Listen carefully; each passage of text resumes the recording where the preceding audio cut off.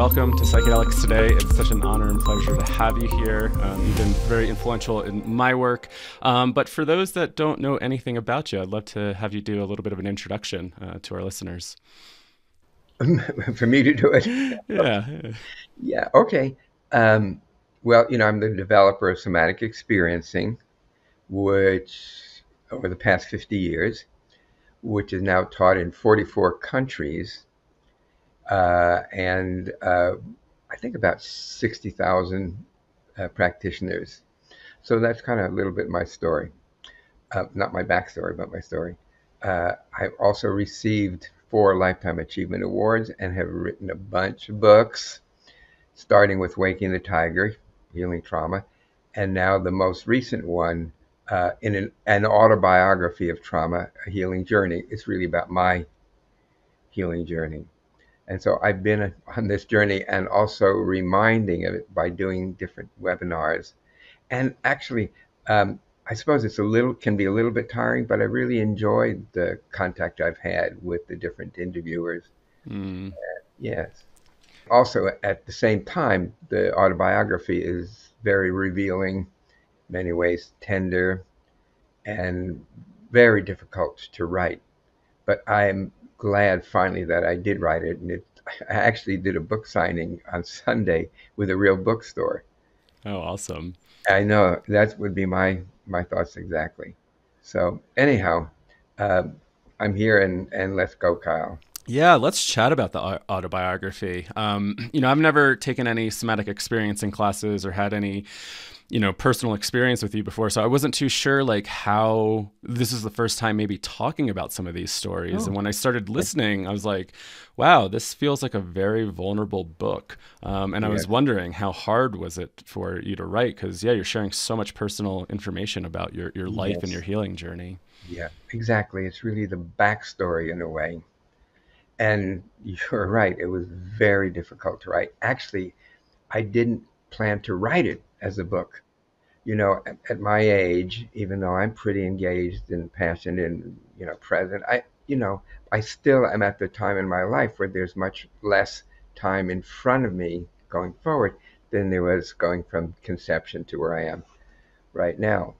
So I wanted to do this more as an excavation, a personal excavation, to kind of really find the trajectory of my life and talk about the influences, both beautiful and also horrific, that came up in this excavation. And a friend of mine, she said, Peter, you really need to publish this as a book. Mm. And I remember saying that there's no way. It's too raw. It's too vulnerable. It's the very tender parts of myself and my healing journey. And she said, well, I think you should think about it because I believe that many people could be helped by the book for their own stories, for their own healing. But I still couldn't make up my mind. So often in my life, when I feel unsure of something or conflicted, I'm I'm appreciatively that a dream often will come my way. Mm. Yeah. And so in this time where I was again, I would say conflicted, or stuck. I mean, I just really didn't know what my next step should be. So in this dream, I'm standing in front of a large field, and I have in my hands a manuscript of some kind. It's also like typewritten pages, so it's some kind of a manuscript. And I look to the left, I look to the right, to the left, and again, I just feel more and more stuck. Mm. And in that moment, a breeze comes from behind me, a strong breeze, and blows all of these pages out into this meadow. Wow. To land where they might land.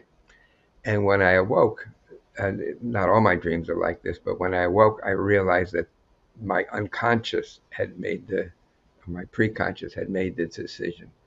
So that's where I started. Amazing. Have you shared some of this stuff publicly at some of your trainings and workshops, or is this pretty new for the public to really hear some of these stories? It is pretty new.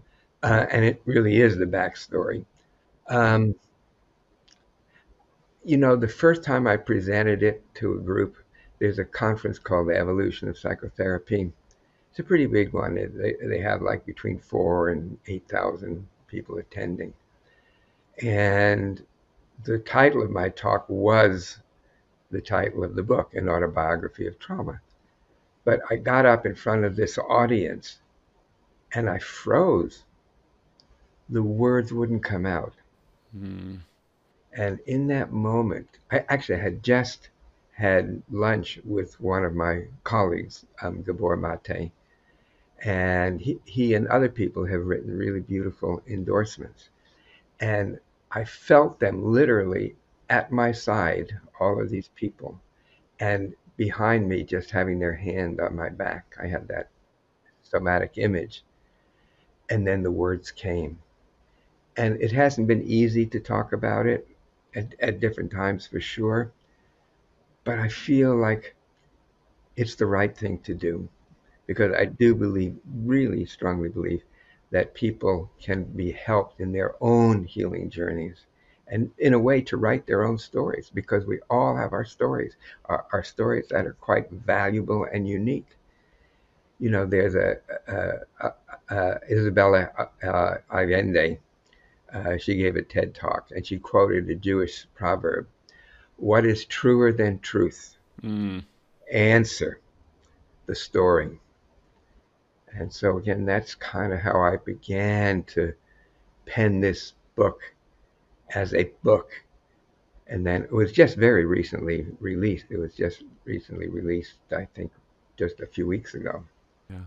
Well, thank you for your courage and vulnerability because I know that book is definitely going to help people. I tend to think, hearing some of these really personal shares and stories from people I've always looked up to has always felt really reassuring that maybe I'm not alone in this Okay. path, right? Yeah. And I, I Yeah. imagine other people probably feel pretty similar, like being able to hear some of these stories, and also an interesting backstory of like how somatic experiencing started to get developed and your That's right. your own healing path, right? Right. Um, There's Chiron, the Greek mm-hmm. mythology of Chiron, which I understand it in more modern terms, is about the wounded healer. And I think all of us who are therapists or different healers of different types, that we all have our wounding. Actually, indeed, the word trauma comes from the Latin injury or wound. And how we carry these wounds and how we can transform them, I think, is my contribution, my story. Yeah. What's something that you learned through this process of writing and also Oh releasing this God, to the that is. public? I think it is that I did what I was supposed to do, and the commitment I made in writing was to tell my truth wherever it might lead. And I think making that commitment made it more possible to write the book and to allow the book to come out into the public eye. Yeah. Do you notice a difference of, say, verbalizing these stories, say like in a group? I think about like, healing and how much a group can really hold that. You feel seen, you feel heard. But I can also imagine with the written word and writing it down probably also has another impact on the psyche or your own process. Indeed. And that happened in almost all the chapters. Mm.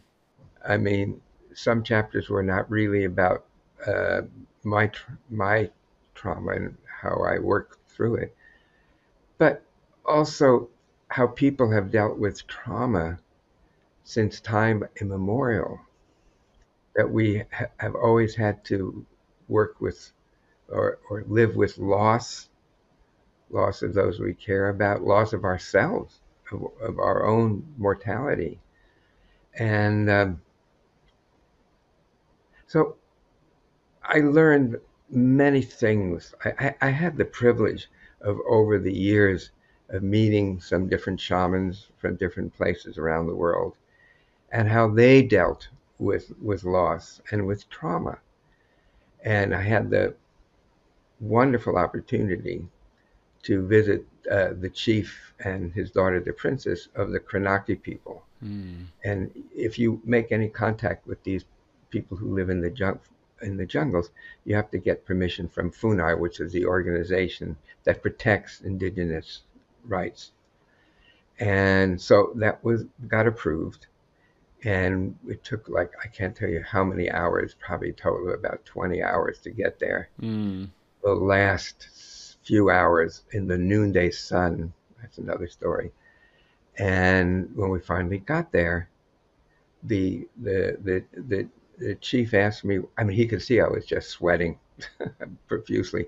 So they had put a little plastic pipe in between two rocks, and there was like a spring. And so he took me there, and I stayed under the that wonderful shower, that fresh, cool shower. And I asked him. Asked me, why am I coming to see him? And I said, well, my work is about trauma, and I wonder how you understand susto. And susto is the Portuguese word for fright paralysis. And so I asked him about that, and he kind of nodded and then invited me to go out behind the house uh, and sitting on a bamboo mat with under a mango tree. And again, I asked him the question. He said, yes, he knew about Sistu. He knew about trauma because his daughter was the first person in the tribe to actually go to college. So that's something that, she told him about. And anyhow, he started playing the flute. I asked if I could play with him. And he said, Mm. of course, that's why they're here. And so we played the flute together for I don't know how much. It was really timeless. That's why I can't Wow. tell you how long it was.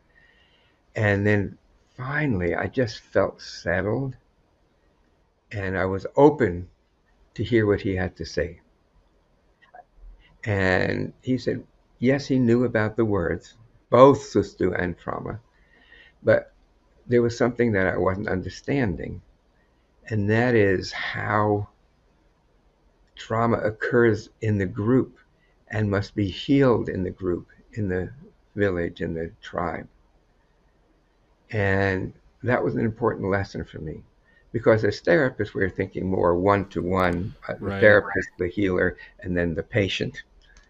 And and so that was, again, I talk about some of those visits to different cultures. I think I have a chapter called um, many, many cultures, one race, the human race. And that's one of the entries I talk about there. And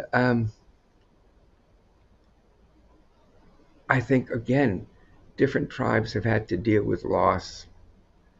After this, I had a vague remembrance of an anthropologist named Colin. No, Colin. Anyhow, forget his name. All I'll good. probably remember.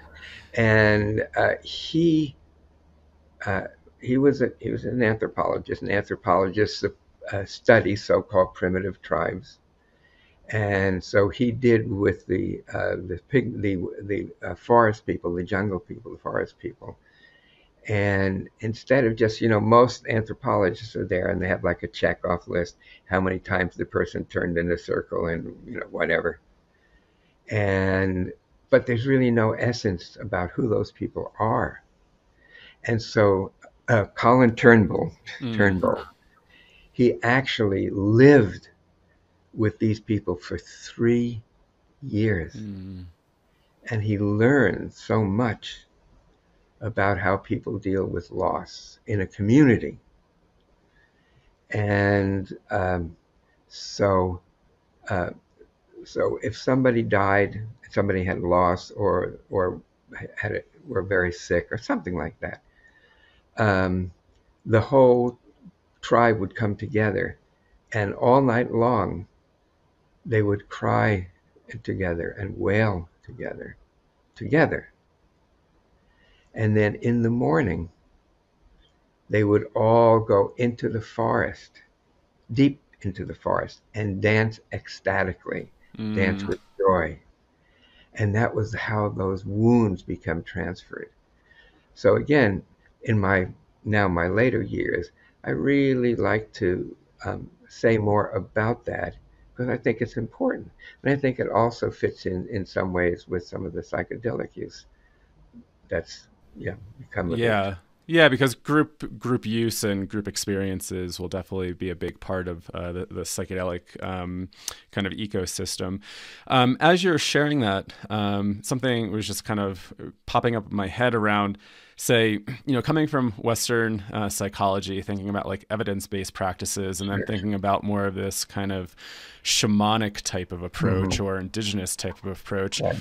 I guess like what can we learn from that, and like how do we maybe find the balance between both of it? Because your story also reminded me of Andrew Solomon. He wrote The Noonday Oh something. yeah, Noonday Demon. Yeah, yeah. Yeah, and he has a story on the moth. You can find it on YouTube. But at the end of it, the punchline, he's going through this ritual in Africa, and it's like a healing ceremony.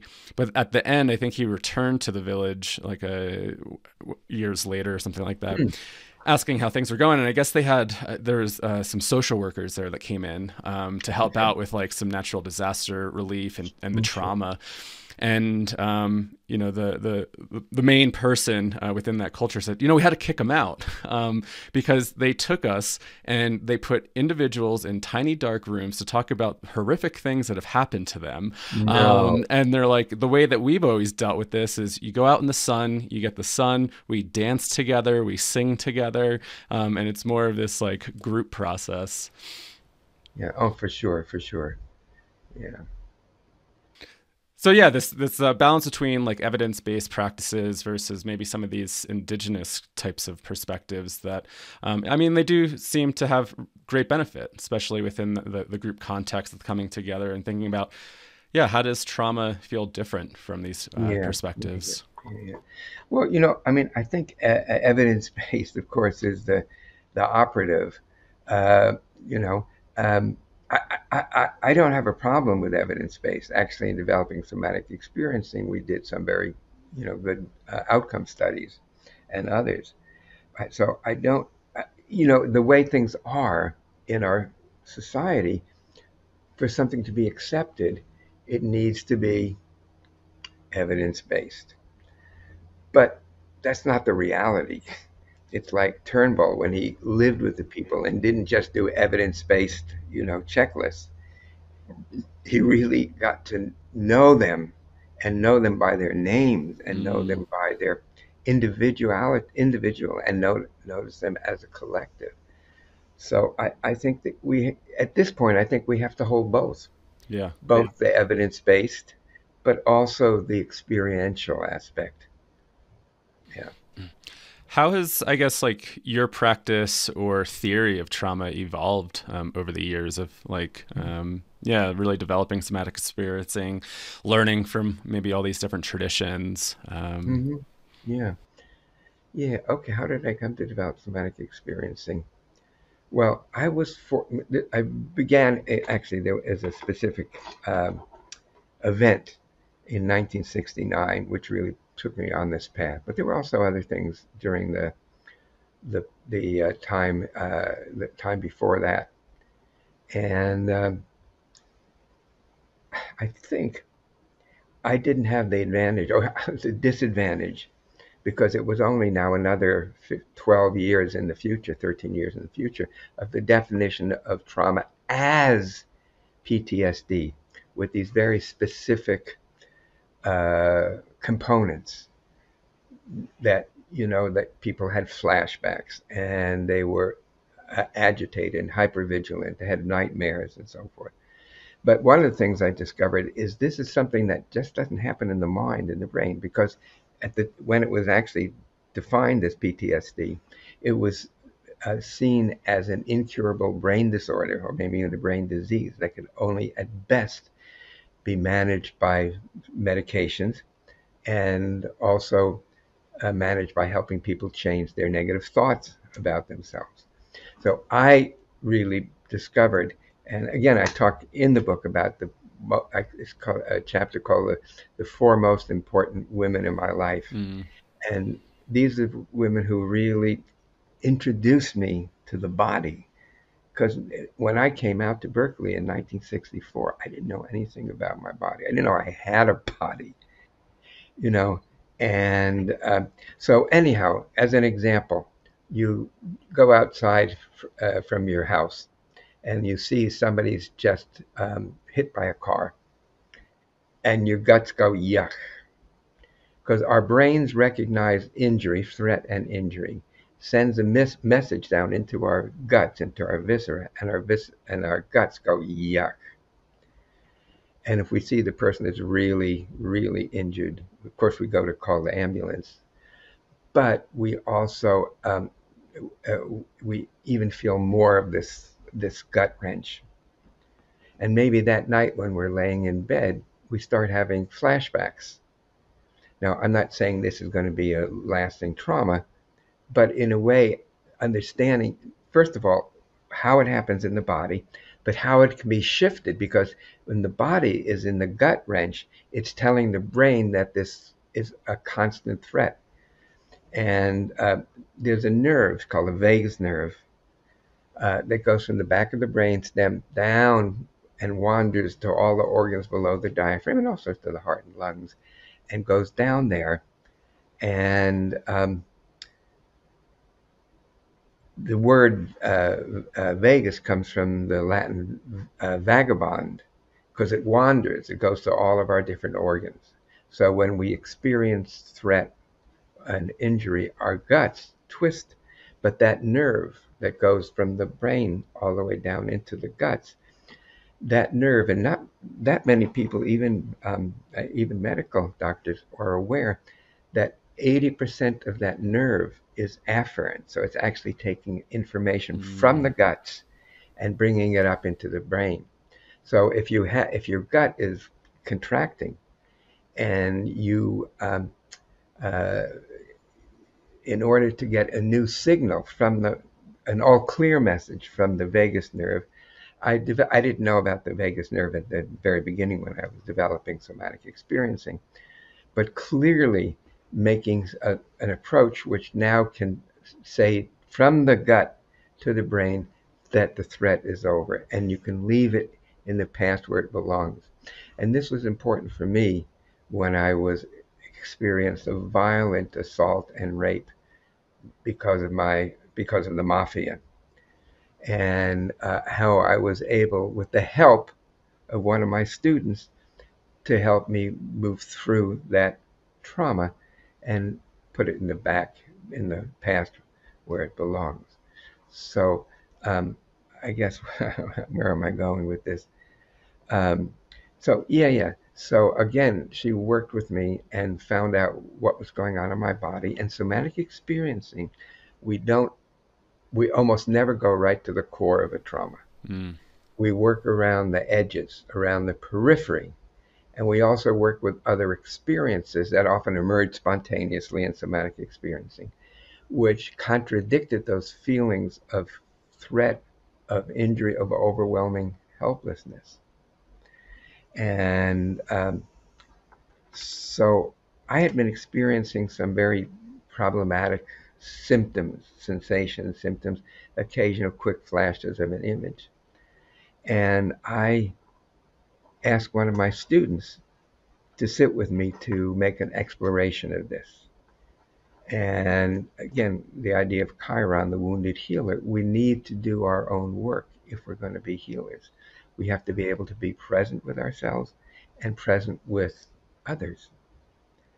So, what came up first is more of a memory. When I was about 4 or 5 years old, it was my birthday. And in the middle of the night or early in the morning, my parents laid the tracks from a model airplane, a model airplane, a model train set, a Mm. Lionel train set. And the tracks went underneath my bed, out into the room, back into the back of the room, and then again underneath the the bed. And when I woke, I don't really have the words for it. I was exhilarated. I was excited. Whatever. I literally jumped out of bed and ran over to the transformer so I could control the speed of the train and make the whistle, go hoot, hoot. And I didn't have the words for it then. But in that moment, which was so important because it was going to balance something that was the opposite, help to balance something that was the opposite. And I knew that I was cared for. I knew that I was loved. And even if we only have one experience like that in our lives, I've learned that the people will be okay. They will have to work through things, but that they will be okay. And so, again, this is something that um, I think is actually is reasonably known at this time. There's been research on that, really, about someone who has that singular experience of knowing they were cared for and loved. Yeah. So again, really embodying that, feeling it, sensing it, knowing it in my body, I was able to take the next step. Well, it was really literally a step. And just a little background. Uh, for many years, my father was made to testify against Johnny Diaguado, Johnny Dio. And he was probably the most ruthless of all of the mafia. He was featured in two films, The Goodfellas and also The Irishman. And when you wanted to violently kill somebody, he was the person that you chose. You gave him that task.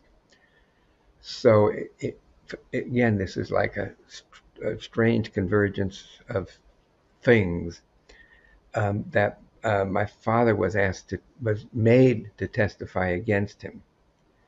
And every week or so on Friday, this person would come to the house, and he was a lawyer. I didn't realize it at the time, but he was a lawyer from the mafia, telling my father what to say and what not to say.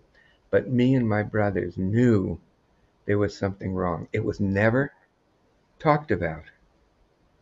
And eventually it was almost talked about in a cavalier way, you know, because if he were in prison, the family wouldn't have any money. And so he said something, well, that's okay. We'll just eat potatoes. And so anyhow, I lived with that. And then I believe is what happened in order to ensure my parents' silence, my father's silence, I was assaulted and raped. But I never told my parents about that. In a way, I never told myself about it until these sensations came up, until I put myself in the hands of one of my students. And she noticed a very slight shuffling of my feet. And, with all of the stress of the mafia, it was like my feet were pulled out, my legs were pulled Mm. out from under me. I lost the sense that I had legs, that I had any power. It was just really a shutdown. But after I would come home from middle school, from junior high school, I would run up to the house as much as well, yeah, and then I would have my milk and cookies, Pepperidge Farm cookies. And then I would go downstairs and go across the road into a park, which was called Reservoir Oval Park. At one time, it was a reservoir. And so I'd climb the fence, climb over, and run down the bushes. And below was a running track. And so, feeling my feet, my legs, this sensation, this feeling, this body memory came of starting to slowly begin to walk on the cinder track below, and then walking more fast, and then finally coming to a run, and then resting, and then feeling my legs, that they're starting to feel some power. And then this was what allowed me to go to the work with the horror part of this story, which I won't mention here. It's not Yeah. necessary. But again, when I talk about things like that in the book, I do it in a way that I believe it will help people to not be um, overwrought, but to also learn again how to heal our own traumas, our own issues. And we need to do that with help. Even though I had developed this methodology, somatic experiencing, I couldn't have done it myself. I Right. needed my student to be there. In one of my books, In an Unspoken Voice, I say trauma is not so much, or is not just what happens to us, but it's rather what we hold inside in the absence of that present empathetic other. And again, I think that's one of the understandings that I learned. Actually, it comes from a Motown song. Oh, It really? takes, it takes one to stand in the dark alone. It takes two to let the light shine through. So we need at least a community of one other, and maybe a bigger community. Yeah, thank you for sharing all that. And again, if people want to learn more about that story, definitely get the Autobiography of Trauma that just came out. It's such a fascinating book. And yeah, when you first opened up the book with that story about the mafia, I was like, oh my gosh, I can't imagine like what that was like for your family and all the stress and anxiety, and then probably That's right. permeating down to you, right? Like your Yeah. father having to deal with that. It's, oh, And wow. then again, nobody talking to us and telling us something and letting us know that we were going to still be cared for, that we'll be protected. So again, that was kind of the milieu. And in many times, people who have early developmental trauma, it's not just what happens to them in terms of like PTSD, how that will affect us, but really how the whole environment, the holding environment, which was not holding, which was missing, which was weak, which was absent, really is what makes us more vulnerable to trauma. I think I'm just thinking back about my own experience and like the container I came back to after my snowboarding accident. And I think that Hmm. that had a pretty big impact on me. Yeah, The trauma of the snowboarding accident was like one thing, but it was coming back to sometimes a container that I didn't always feel held in some degree. I mean, obviously, my family was there, loved me and cared for me, but there's, yeah, maybe some of that attachment stuff. But yeah, how that's really impacted me. Yeah, so I think that's important. And I've learned over the years the safety, right? Like that feeling safe in your body and feeling safe with others is really, I think, that helps with the healing exactly. process. It's a sine qua non. It's essential. Yeah, yeah. I'd love to maybe shift gears a little bit and talk a little bit about psychedelics, since this is our psychedelic podcast. Right. And I would love to hear you share a story in your book about your experience with LSD and also how that's helped with the development of somatic experiencing. And just, yeah, wondering if you could share a little bit. I mean, you don't have to go into all the details because it's in the Sure. book, but, Sure. things like how that's helped you understand Yeah. Yeah. yourself, trauma, mental health, the psyche. Yeah. Well, I mean, I think that these. First of all, I have to. I have to confess that when I came to Berkeley in 1964, everything was about sex, drugs, and rock and roll. And so when I'm asked to talk about psychedelics, I, you know, I, in a way, it's a way, it's ironic. Again, how I was introduced, and the one experience that you talked about, there's a wonderful I couldn't find it anymore. Maybe it's on Amazon, but there was a documentary called The Last Shaman. Oh yes, yeah, I've seen that. It's a lovely one, and this is a young man who wants to. His parents care about him and so forth, but there's no emotional warmth, and so he's suffering from a pretty severe, what sometimes is called anaclitic depression. And they've tried drugs, and I think they might have even tried shock therapy. Um, but anyhow, he went to find the shaman that would guide him on an ayahuasca journey. And so each shaman he meets, he realizes that they're just about money and about power over the person. So at least he has that enough discernment. But then finally he goes to a small mountain village. I forget, somebody told him about it. And he meets this shaman, the last shaman, and the shaman takes him under his wing. And for a month, and this is in a tribe where there's a lot of warmth. You see the children are playing and so forth. And he he was told to practice a particular ritual. we'll come back to ritual, which is important, to practice this ritual for a month. And then afterwards, there would be the possibility to do the ayahuasca guidings.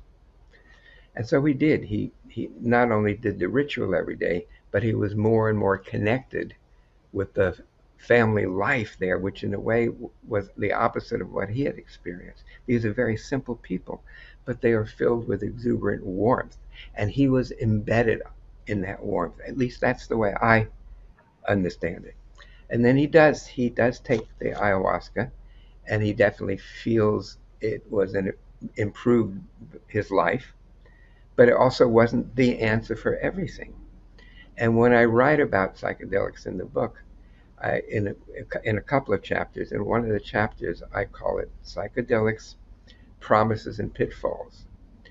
And I think they have great promises. The one you were mentioning, again, with my own held in grief. Um, you know, when my father's sister died, it was the first time I saw him having tears. And my mother said to him, Morris, tears won't bring her back. And I felt like I'd been hit in the gut. And then when my grandfather, who was a very important attachment figure for me, died, my mother told us, and I ran into the bathroom and locked the door so I could cry without my mother stopping it. But anyhow, that was kind of like, again, some of the environment from my early life. And so at one time, it must have been in 1965-ish, uh, I, uh, I was with a girlfriend, and we were up, her father owned a ranch up in Northern California. And we were there together, and we dropped some acid.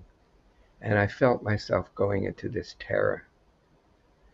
And somehow I was able to ask her to hold me. And then I had an image, a hallucination, but an image of a tear filled with blood. And the middle of the blood was a beating heart. And I sobbed and I sobbed and I sobbed. And that was, I think, the beginning of breaking up that ice mother Yeah. complex. And also around 1964 or 5, there was a drug that's now become fairly well known. At that time, it was called Atom, Yeah. MDMA. And so I also had a couple of experiences with this, and a group of us, actually, because it was completely legal at the time, a group of us were actually using that catalyst to good use. And again, I think some of the keys about working with psychedelics is it has to come into the body. There has to be preparation, and there needs to be follow up. And the preparation and the follow up must include learning enough to be in one's body. And I think that's one of the small contributions that I maybe make, is the importance of that, like that young man who really prepared for it and who was guided and had follow up, because he spent another month, I think, there with the villagers, bonding with them and bonding with the children. So it's a whole complex, it's a whole milieu. I think that's so important, and also to use what drug when. Right. I mean, there are a number of these drugs now. I don't want to even call them drugs, but catalysts, and they're all somewhat chemically different. They do have some similarity, but they're also quite different, and their effects are quite different. And to know where the person is, what kind of stability, foundation, what kind of um, grounding they have, may also determine which catalyst to use and when. And again, to use it in a safe way, in a way that there's the adequate preparation and follow up. And given that proviso, I think that these medications, that these catalysts, that these plant substances and chemicals can really loosen things up, but it's not to take them over and over, Right. because that's the work that we need to do. Otherwise, then it becomes a little bit like, well, it becomes like a panacea, Yeah. and that can be problems. That can be problematic. Yeah, what you're sharing really reminds me of my own journey of finding psychedelics in my early 20s and really kind of going in, because it kept reminding me of my near-death experience. And I was like, if I just hang out in this transpersonal realm, maybe I'll be able to transpersonally figure out my life in a sense. But I noticed it was like bringing me pretty far out there. And it wasn't until I stumbled across holotropic breath work through my school, and two teachers were leading a weekend workshop that I got school credit for, which was pretty cool. Okay. Um, I came back to my body during that and Mhm. said, "Oh my Yeah. God, I've just been really neglecting this, and how important this is Yeah. for processing." Because I realized I was like trying to process the trauma, I think, more cognitively and Yeah. spiritually, and I was probably doing a lot of spiritual bypassing in a sense. And it wasn't Yeah. until I came back to my body, I was like, "Oh my gosh, I needed to like have that Yeah. catharsis, that reliving, in a sense, Or that reuniting, reuniting." reconnection. Yeah, yeah. No, again, I think that's absolutely essential to use these substances effectively. Yeah, yeah, I think that's what we've definitely been preaching a while here at Psychedelics Today, because I think people can get caught up just in the kind of seeking and the whole experience. But what happens, when we can come back to the body and do the integration? So I guess like ideally, you're saying that prep and integration is so important. What would like body oriented preparation and integration look like for you? Well, again, as a developer of somatic experiencing, which is a body-oriented approach, it is about that. It is. And, you know, when I first came out to Berkeley, well, in 64, but I think 1965, um, I had a really good friend, Jack Kaplan, and he was a meditator in the Green Gulch Meditation Center. And there was this program for the monks that were there by a woman named Charlotte Selvers and her husband Charles Brooks. And she's the first of four women where I have a chapter, the most important women in my life, and she was the first. And these weren't romantic people; these were things that really helped me develop as a person and as a therapist. But what we did all day long is walk around this room. We'd hold a rock in our hand, a stone, and we'd feel its temperature, its texture, its weight. And we did many things like this all day long. And it just seemed kind of ridiculous to me. And I remember catching the eye contact with one of the monks, and I said, "How is this for you?" And he said back to me, "Big headache." But at the end of the day, when we walked out of the church, it's this magnificent church at the top of O'Farrell Street. It's one of the grand churches. And we walked out the door and looked down into the valley with all of the lights and then across to the Bay Bridge. And it looked like the most beautiful thing that I had ever seen in my life. And I realized that I had to really attend to what was going in my body if I wanted to be able to have these open experiences, life changing, life affirming experiences. Yeah. So when you were talking a little bit about somatic experiencing, you said that you don't go to the core of the trauma. You work around the perimeters of it. And when I think about some of the ethos of psychedelics, right? Like kind of have this big experience, the way sometimes people talk about it, right? Like, we're going to go in, heal trauma, eye shades, having like this big, deep catharsis. What do you think about that versus maybe taking because we don't, like in America, it sounds like the psycholytic kind of psychedelic therapy hasn't really been focused on. It's mostly been on like these more high doses, mystical type of experiences Yeah. versus, something that could be a little bit more maybe titrated up or. Yeah. Well, I would say generally to use minimal amounts of the medication, certainly to start. But also, one of the ways to prepare, because you like wear earphones like you have, and an eye mask, and then you have two therapists, a male, female therapist, which is good, and you take the catalyst, and then you just go with different kind of music. I think there's a good one that from the people who've worked with psilocybin at Johns Hopkins. It's a good musical kind of thing.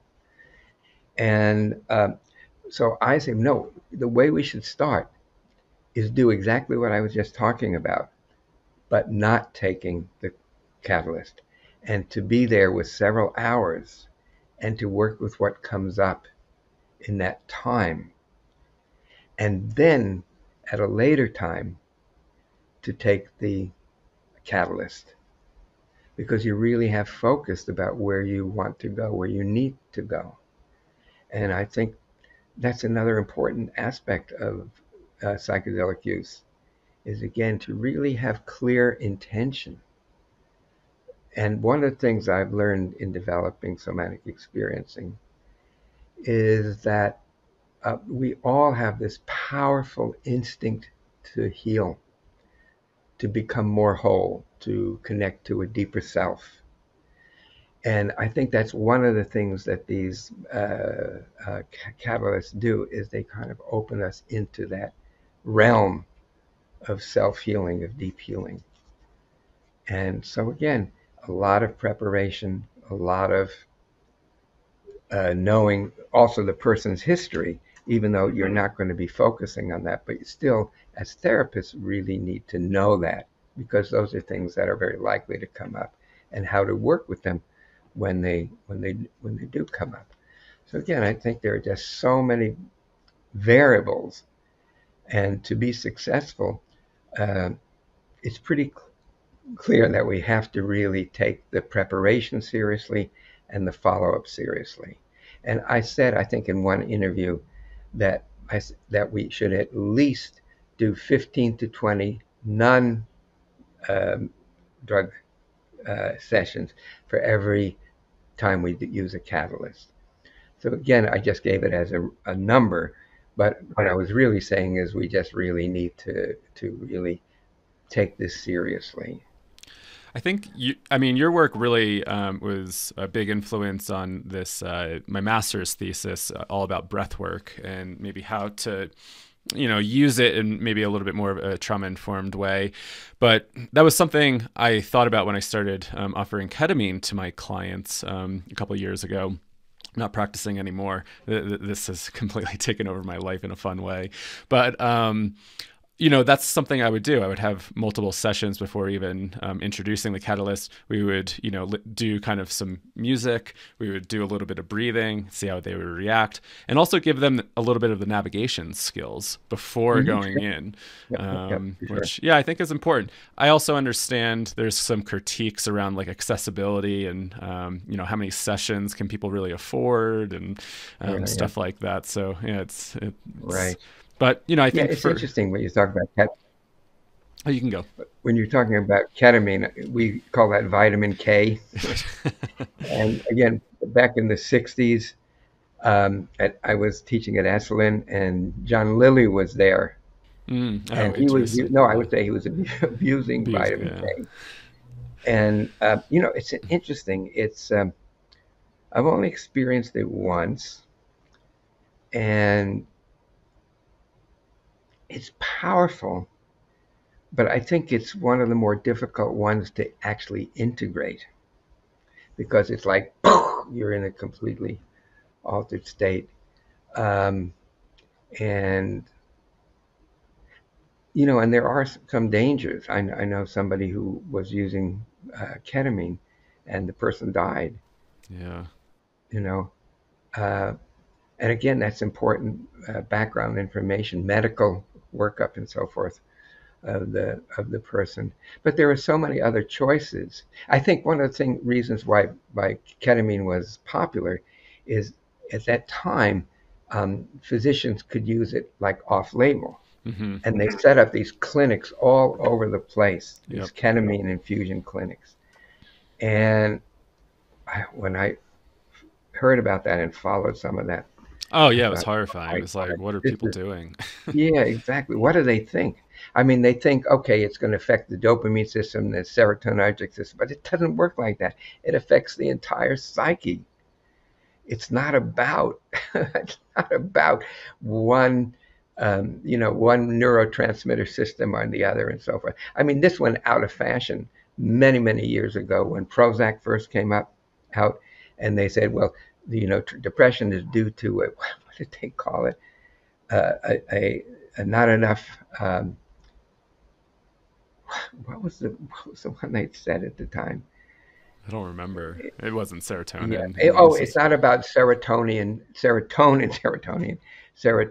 deficiency, and that was what caused depression. So you have to change that.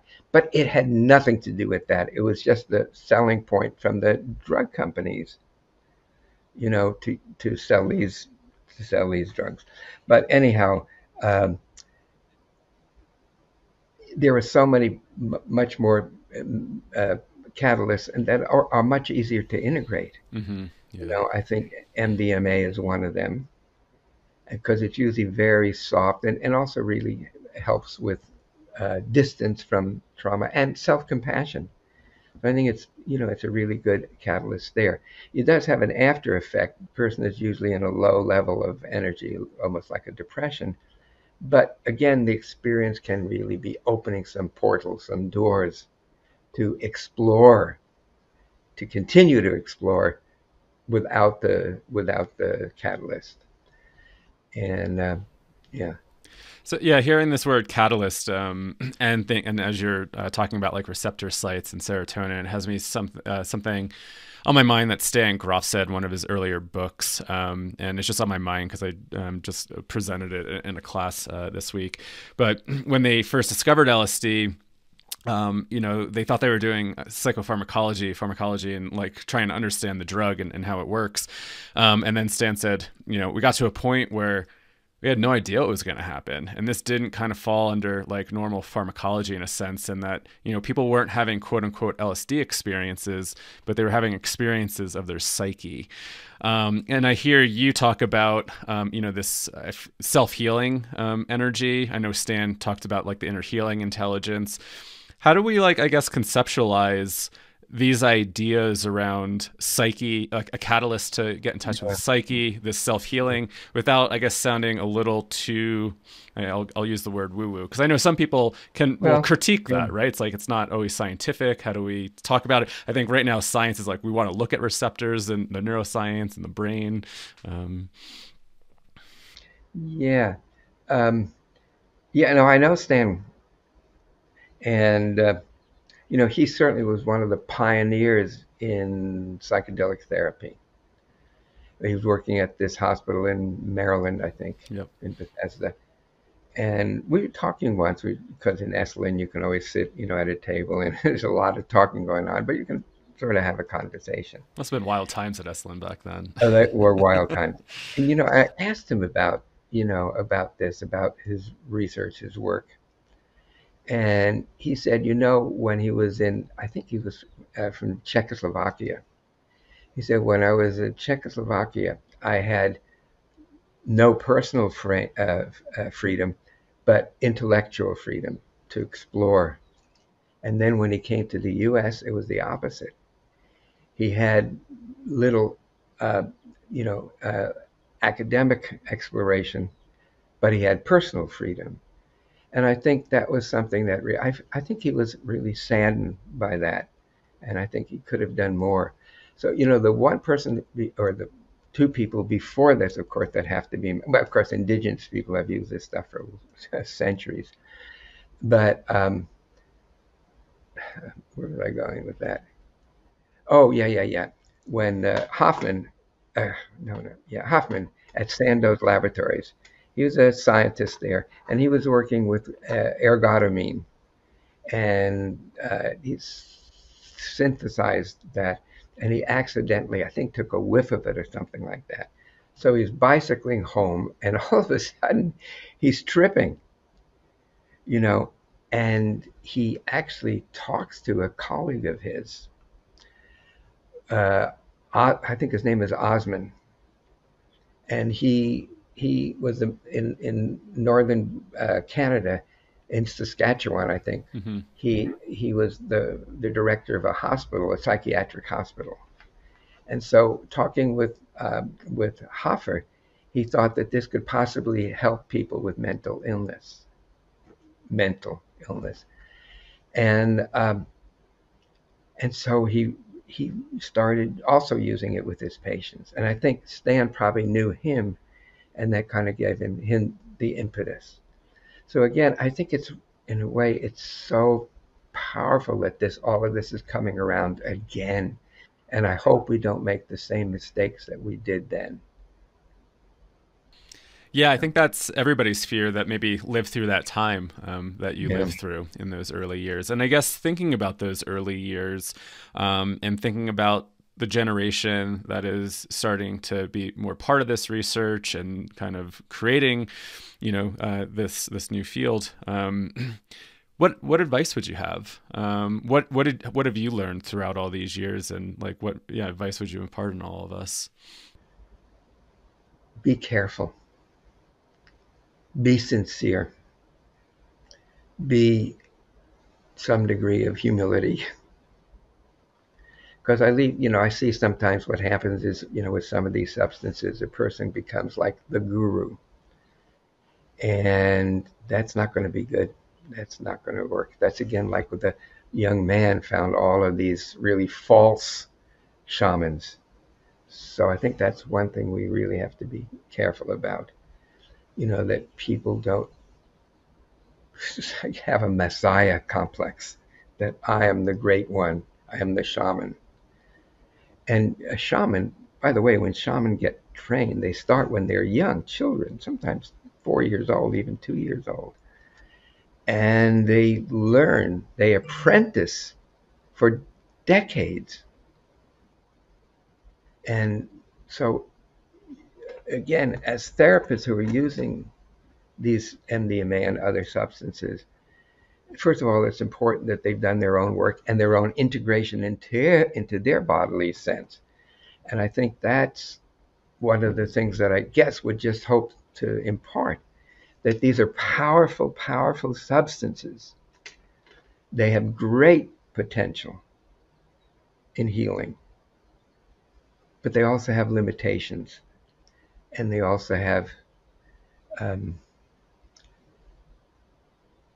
something like pitfalls that we have to be careful about, that we have to be cognizant about. And so my hope is, I really appreciate that there is research going on with the use of psychedelics. That's very, very positive. But even so, again, it still has to be really felt out, thought out, felt out, and people communicate with each other who are working with these substances. Yeah. Yeah, these are very powerful tools and catalysts. And I think we have to be reminded about that. I want to come back to something quick and then we'll start to wrap up here. I know we're almost at the hour. And it kind of does come back to that notion of like not going right to the trauma. And I Hmm. believe it was in one of your books because it had a big impact on me reading it. And I could be misquoting you. It's been a while. But I think you said something along the lines of um, the quote unquote primal therapies that came out of Esalen Yeah. really kind of sometimes re-triggered trauma for folks. Yes, that's right. And, coming out of the breathwork world, I really was like, no, I don't know. Like I've always had like really, deep, profound experiences with it. But I also had to sit with that notion and be a little bit honest with myself. I'm like, when did it go too hard? Like when did I Yeah, have a big experience that actually wasn't yeah, beneficial? And I realized, yeah, there were times that I think I overdid it and blew my nervous yeah. system out. And so, I mean, do you have the same fear when it comes to psychedelics? I do. Yeah, I definitely do. yeah. I definitely do. Actually, this summer in Switzerland, I'm doing a postgraduate or a workshop called, what was it called? Breath and Consciousness. Yeah, so I'll be teaching that in Switzerland. But yeah, you can overdo it. You know, there's a certain seduction to what happens when we overdo it. And if we're overdoing something, it means, well, that we're overdoing it. And again, we have to be really careful about not overdoing it, whatever it is, whether it's breath work or psychedelic work.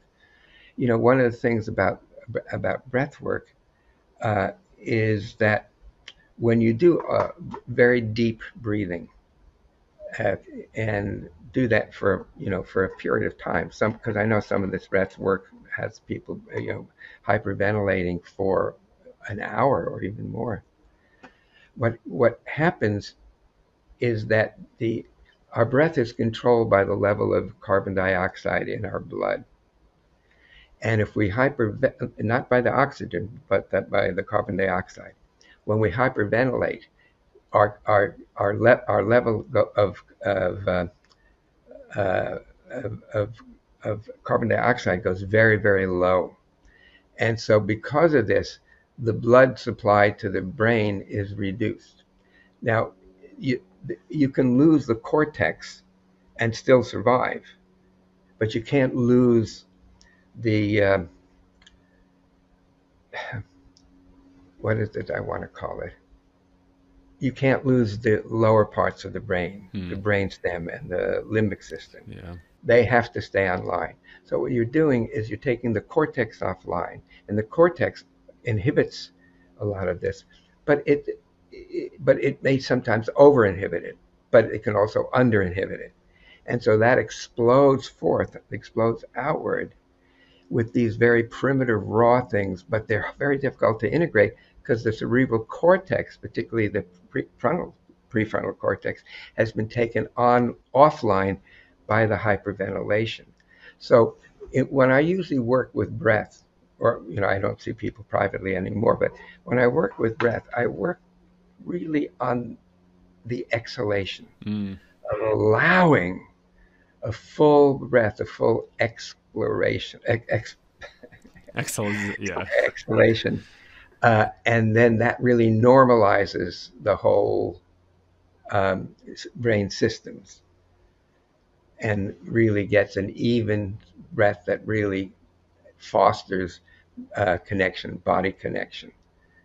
So I really affirm and support you in realizing that it can be too much, and that again, like anything, it has to be just enough. In somatic experiencing, we call that titration. Yeah. And so we don't overload the person. And there's kind of like I talk about a window of tolerance. So if what you're doing doesn't reach that window, nothing's really happening. But if it's above that window, then too much is happening. But we want to be right in the middle of excitation and deepening relaxation, so that the person really is feeling more regulated, more of the self. And yeah. Yeah, beautiful. Yeah, and thanks for describing a little bit of the brain mechanism there. It's always really fascinating to hear some of that stuff. Some people are just asking me about that, so hopefully, if they're listening, they'll find that to be pretty helpful. Well, I see that we're at the hour, so I want to be respectful of your time. Definitely encourage everybody to check out the Autobiography of Trauma. Thank you. Get that on Audible if you want to listen to it. That's what I did, or read it if you're a book reader. I didn't know that. Yeah, I think it's on Audible. I've been listening to it, which has been really great. Okay. Is there any? It doesn't have the pictures though, does it? The photograph? It might have. I think it might come with a PDF of some stuff. Okay. But is there anything that you want to close with? Any closing thoughts, remarks? I do. Sweet. In the last chapter of the book is called Living My Dying. And when I really embodied that, it was bringing together the reality of death, but also reconnecting with the 18-month-old, the 2-year-old self that was before some of the trauma.